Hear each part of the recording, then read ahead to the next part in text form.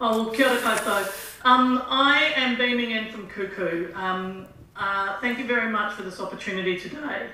But what I really want to talk about was just a series of things that Nigel had set up for us to kind of talk about. So I've tried to organise my, my talk from the larger to the more local, and that I will be taking you through a series of slides and talking about them as I go through. So, Scoured Nations, thank you. As Nigel was saying, I am from Ngāti Tupurehe, Ngāti Raukawa ki te Tonga. We're also affiliated with Waikato as Kingites, staunch Kingites in relation to Brett, so mihi mahana ki a koe e te whananga. I do a lot of work in large-scale environmental projects, so I have used art and visual systems to help bring our people on board with the work that we've been doing, and particularly over the last 22 years. I think I probably started this work in 1995, but the physical action of rehabilitating wetlands and stream systems began about 22 years ago. So what I show you here is a view from our Paenga, our Otaradere, and the Oho River flowing out to sea, and then you also see the area of the Oho River, and it's the coast being owned by the tribe. Also, you see in the mountain view, there's also cadastrals and lands that are still in Māori land title. So a lot of the work that we do is based around those areas that are still in Māori land tenure. So if we look at this image about the coastal area, why I show you all this is because I'm quite, it's like fighting a war against the impacts of power, of economies, of extractive industries, of capitalism, of where we find ourselves contemporaneously in this world, where we are dealing with the difficulties and the difficult histories, we're negotiating difficult histories, but we're also dealing with the contemporary impact of what happens in the combination of those dominant forms of being and those human endeavours that have actually put us in peril. So I kind of stepped away, about 2004 I left the dealer gallery system, and I kind of stepped away from the notion of making individual artworks, and then put my energy into creating more large-scale projects which were action-orientated for returning natural integrity, or returning the knowledge, the mātauranga, the kaupapa of te whāao back to our whenua, especially where it's held in Māori land title.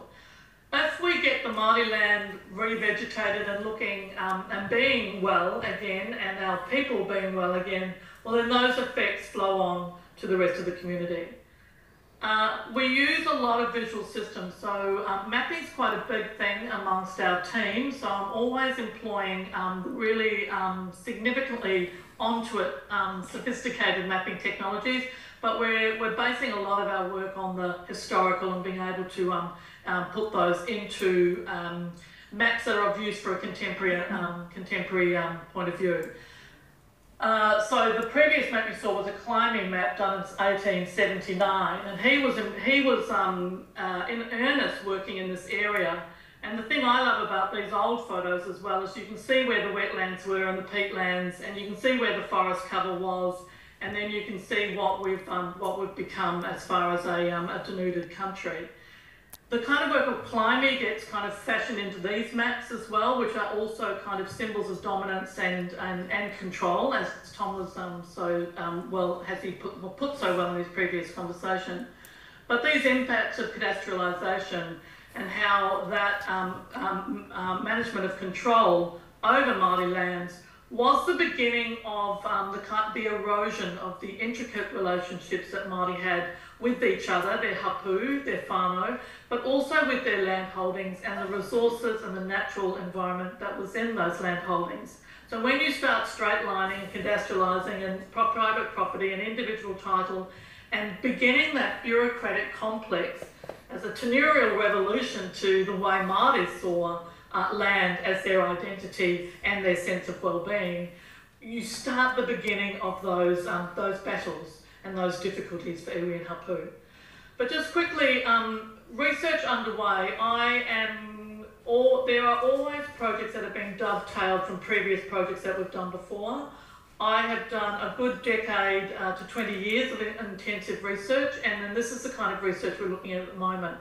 Return the harakeke industry back to whenua as a healing remediation to the troubles that we face in regards to impacts of climate change, increased flooding, storm surges, all sorts of other unpredictable weather events. So working with esteemed people like Dr. Rangitikanawa Faith Kane, I work with Angela Kilford, another Māori leader in research around the dyes of harakeke, because we are very keen to get harakeke back into our whenua. I'm on more climate change research projects led by, or co-led with Professor Bruce Glavovich and myself and a postdoctoral fellow, Hilary Webb. That's a project that's living with uncertainty, complexity, plurality and contestation, and we're working with communities, Tangi Moana, Putiki Village, Waitotara and Waitara, or the Rohutu block in Waitara and Taranaki. A lot of this work that we've done over time has given us a lot of information and a lot of research that we keep building upon, and I've been working with Zara Stanhope and her team about a 3-year project where we've already had the first kind of year iteration, the Te O Liquid Constituencies research project and exhibition, and that will continue for another couple of years. We've applied for Manitu Te Manapai Te Manamatanga about mobilising more sophisticated mapping technologies for the benefit of our coastal farm. And also for, we're just finalising some questions for some more funding, which is to expand how we might go to battle against greenhouse gas emissions for our tribal farm as well. Nige asked one of the things of us to, how do we go about doing this? So what I've kind of perfected over the years with the collaboratives that I work with is we've perfected a method, like it's the hikoi walking and talking whenua method. It's the kōrero tuku iho oral narratives method, it's the memory of place and everyone's experience of place. And also it's the whakapapa, like understanding the intricacies and the intimacies and the interdependencies that come from understanding whakapapa and your relationships and all of those relationships that we have in the natural world. And then putting these into exhibitions that we've had in dairy sheds, on the tribe's farm, teaching our people about the complexities of climate change, harnessing art and design to help get those messages across. And here are other ways that we've been doing it in the dairy shed exhibition as well, looking at scenarios. So on the left, looking at Mātauranga Māori, and then on the right, looking at solutions to climate change. That was done in 2017. This an iteration went into the Auckland Museum as another way of disseminating the complexities via the art museum venue. And then I just kind of fly you back into Kuku. So a grainy photo of State Highway 1 in Kuku, doesn't look like that anymore. And I think you can see right in the middle, if you can see that, there is a cart, a little cart. That's my great-grandfather, Ramaka Wehi Paenga, horse and cart. And that was his road. It was originally his road, but was taken under the Public Works Act, of course, for the state highway, and he never quite understood why that was so. I'd fly you over to the land holdings where the Kuku Dairy Factory resides, and there's some early photos here. And the impact of power, the impact of ultimate authority, and the way that this enterprise was originally a Māori enterprise, and slowly over time its power base shifted and changed as more Pākehā farmers came into Kuku, and in the 1930s particularly took over the power base. But the land around here was taken compulsorily by the Crown as part of the war effort, and it was under particular regulations. I was just trying to find them at the moment. Particular regulations. The Emergency Regulations Continuance. The Emergency Regulations Act, and that was to give give government power to take land compulsorily, which is what they did. 20 acres around this dairy factory was taken, and never returned, even when the notion to repeal that act took place in 1947. This is some research that I'm going to be doing with Siddharth Kid, and he's been writing the kind of history of kuku, and I'll come in and just help him massage, making sure that the kaupapa Māori aspect of that research is fine as well. But the reason I show you these photos is because I'm just going to run my mouse around this kind of perimeter. So this was the land that was compulsorily taken under extraordinary powers exacted by the crown. Sorry, it was this area here, around that funny U-shaped piece of land, because Richard and I, my partner Richard and I, we bought that land in 2006. So you can see the dairy factory, you can see the development of, these were the managers' houses. There was a big veal store put up here in the 1960s, and then what Richard and I have basically done is revegetate this 15 acres, and we now have a fully functioning olive grove, selling award-winning olive oil, and we have a revegetated stream system like the stream system. So there's a little shameless hustling from my But I think one of the things I wanted to show you is just the work that we do is all about healing the wounds that have happened to whenua from the pillars of power and economy, because we've got systems happening which aren't doing anyone any favours. So very quickly, I'm just going to slide you through some the things that we're doing to try and ameliorate that.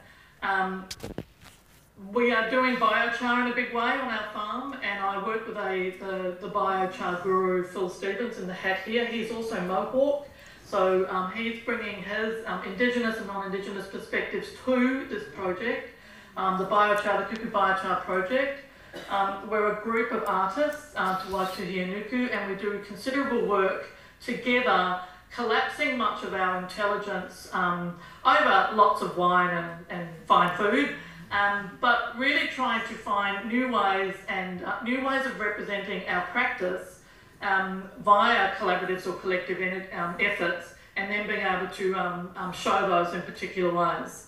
So quickly, just a biochar process for you, burning biochar, the olive prunings from our farm, and then taking it through that cyclical process to end up with biochar, which is both a water filter and a soil conditioner. So the things about, declaring war on climate change, or declaring war on biodiversity loss, or poor water health, or starved soils and leaching and all sorts of other difficulties that humans have exacted on place. We are using this as both a soil conditioner and a water filter.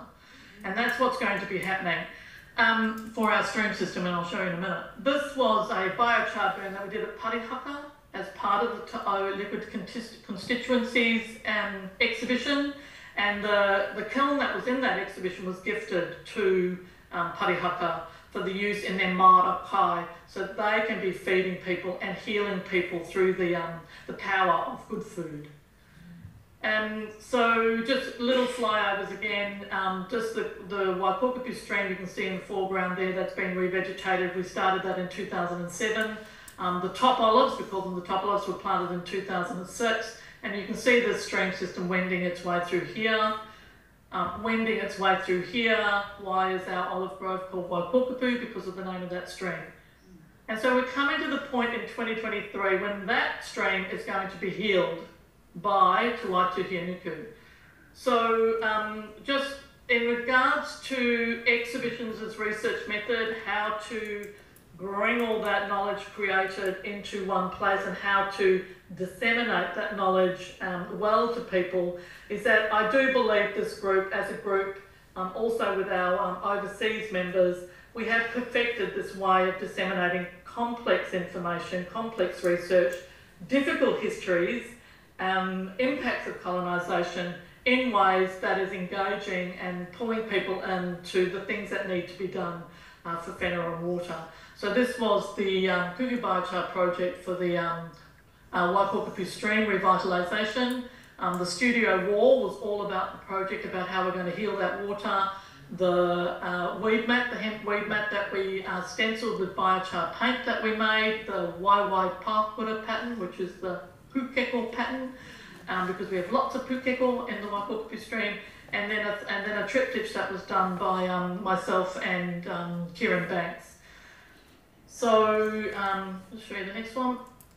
So that's just a close-up.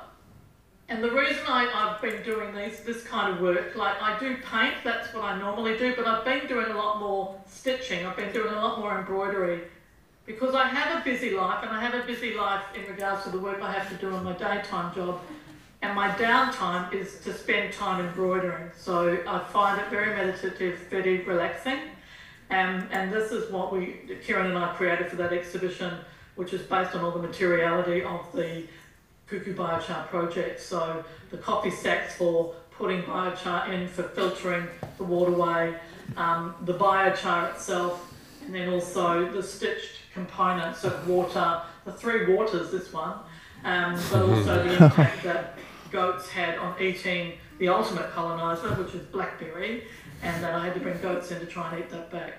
But we're, in saying this work is the whole installation was about healing water and placing that weed mat on both sides of that stream system, and that work is going to be planted in July this year. Finally, the other thing about being in Kuku is that Kuku has the best soil in the country. And so this is the kind of gardens we grow. I'm going to say I'm not growing these gardens. Mine are up in the orchards, in the top orchards, and these belong to the brothers Beveridge who grow this incredible garden. So none of us, and very many of us in the local area, don't buy vegetables. We grow vegetables. So another aspect of healing the impact of difficult systems and difficult histories. And finally, Richard, just one moment, I'm nearly done with it. Finally, link to some of the work that we've done over time.